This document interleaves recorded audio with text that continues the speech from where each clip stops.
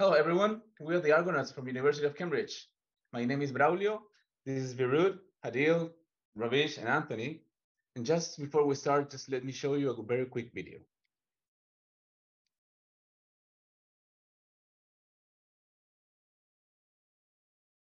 Meet Aisha, an asthmatic Mumbai resident who recently moved to New Delhi.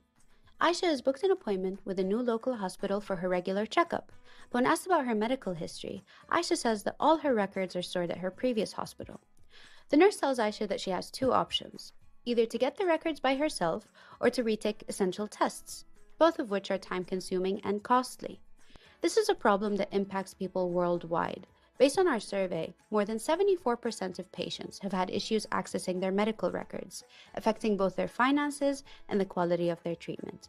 Here's our solution: OpenCare, a decentralized healthcare records platform leveraging blockchain and NFT technology to securely give patients ownership of their data. Imagine having your entire medical history within your fingertips. OpenCare, your records, anytime, anywhere. As you saw in the video, there's a big challenge in the healthcare industry that patients and providers are facing and that no company is addressing at the moment.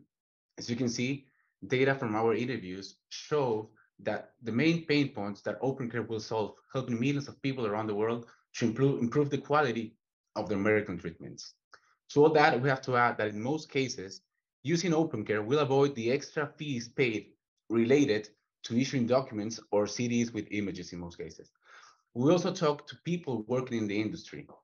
Most doctors said that having OpenCare with them will help reduce uncertainty when prescribing treatment to a new patient. Most researchers from India, which is our primary market, referring to the dataset OpenCare will create, said that this will be helpful to design a more representative sample for the tests in such a country where access to records is very limited due to the lack of interoperability between healthcare providers. Now I'm going to pass it to Hadeel. She's going to tell us more information about OpenCare. Good morning, everyone. So based on the challenges we've just heard, we've made it our goal at OpenCare is to provide ownership to patients for their own data. And we want to include them in the data sharing process of health research. So based on that, we've consolidated their past and present records, and they can see that through the app, which will allow them to track and monitor their health as well. They can also monetize their data by choosing to contribute to healthcare research by allowing us to share their anonymized data with researchers. So to put this more into perspective, I'll walk you through a journey of how our service works. So the patients will be encouraged by our partnered clinics to fill out registration and consent forms, after which we'll email them a link to download the app. And once downloaded, they can sign up, put in their ID for verification, take a picture to match their ID, and then finally choose what kind of data they would like us to share with other institutions. Before doing this, they can view our privacy policy, or they can also choose not to share data at all. And they're all set. So once we receive the patient, we verify them. They can view our record through the app, their record through the app. They can also download the report directly. And if they go to a different clinic, for example, they can share this report through a number of ways. The person is a partnered provider, they can share it directly through the app, or they can share it externally in a number of ways. Navigating back to the homepage now, there's a wide range of options for patients to choose from. They can view all their medical records and sort by category. They can view our affiliated doctors and clinics, or they can take paid surveys. They can also view data we've extracted from reports to show them at a glance. And if needed, the patient can navigate to settings, where they can add or remove any clinics that they're affiliated with, or they can change our data sharing consent.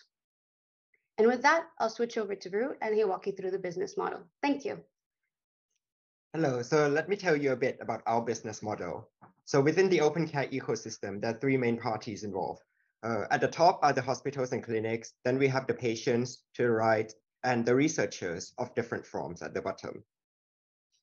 So the hospitals and clinics will be sending their medical record data from their systems to be stored in our decentralized database system, where the data will be stored in an NFT format for extra security and privacy. From there, patients will be able to view their medical records through the OpenCare app, which Hadeel has shown you earlier.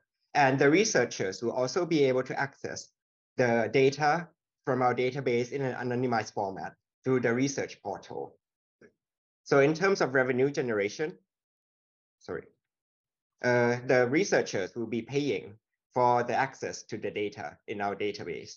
So with the fee they've paid, we will split the fee using the smart contract so that patients receive a portion of it as they are the owners of the data, and hospitals receive another part, and OpenCare receives a bit as well in order to ensure that we're able to run our business. And with that, I pass you on to Anthony, who will be talking about the go-to-market strategy. So in terms of healthcare data analytics market, we've assessed the global market, and we've identified three main issues. First is the lack of integrated health records. So for example, it's difficult for patients to visit different hospitals and clinics and still have their medical records embedded in their system. Second is the limited interoperability across hospitals and clinics. And there's currently no trust of network of data sharing across hospitals and clinics as well. We're at OpenCare. We want to solve these issues, and we've selected India as our first entry market. Why is that? We have several reasons. First is the growing healthcare data analytics market. We believe that aside from the first mover advantage that we would have at India has a growing healthcare data analytics market that is growing even faster than the industry as a whole. It also has a large population of approximately 1.4 billion, which hence results in more health data to be generated in the country. They also have a good smartphone penetration of about approximately 60%. They have a thriving medical research industries in which we are seeing a lot of clinical research organizations entering and setting their roots in India as we speak. And finally, and most importantly, we're seeing a large disconnect in healthcare services between rural and urban areas. We're at OpenCare. We believe that we want to bridge these gaps, and we want to provide more healthcare, more access to healthcare services to the population as a whole. And now I'll walk you guys through our product roadmap. So first, in the second quarter 2023, we would be bringing you guys to our first iteration of product, in which we'll provide basic functionality into our app, in which a patient can start with storage, viewing, and sharing their medical data. On the final quarter of 2023, we'll be releasing our OpenCare research platform, in which researchers can start browsing our data that we've aggregated in the previous quarters and start seeing the data that we generated. We'll provide the analytics feature in our app as well. In the second quarter of 2024, we'll be releasing 2 additional features for our patient, in which our aim is to provide more healthcare services to both urban and rural areas, in which patients can start searching for more doctors and pharmacies through their app at the end. And by 2025, our main goal is to expand internationally. We hope that we will be able to expand to similar markets in India, similar characteristics such as Indonesia.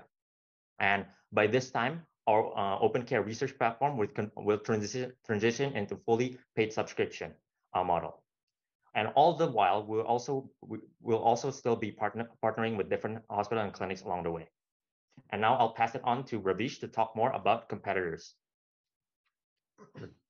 When it comes to competition, we don't anticipate a lot of competition in the local markets when we first launched in 2023. This is because our main competitors are Apple Healthcare and Medical Chain services, which are available right now in international markets. We feel like we will compete with them when we launch in those markets by early 2025. But like Anthony was saying, by that time, we will start adding more capabilities. Even right now, these platforms are limited in their availabilities on different platforms, as well as the monetizations they offer to patients, services which we are offering right now already. We also have competition against IQVIA, but they don't have a platform model, which we do. So we feel we are set to compete with them right now. In terms of how we monitor our growth and metrics, our main metrics are the percentage of partner hospitals and clinics we get year on year. Our compounded annual growth rate is 50%. As we gain that, we'll get more patients, registers, and NFT minted as well. On the app side, our metric is the customer satisfaction score. We want to have at least 80 NPS, but of course, we want to aim to achieve even higher. That concludes our presentation. We are really passionate about open care, and I hope that you are as well. Thank you. Right. Thank you.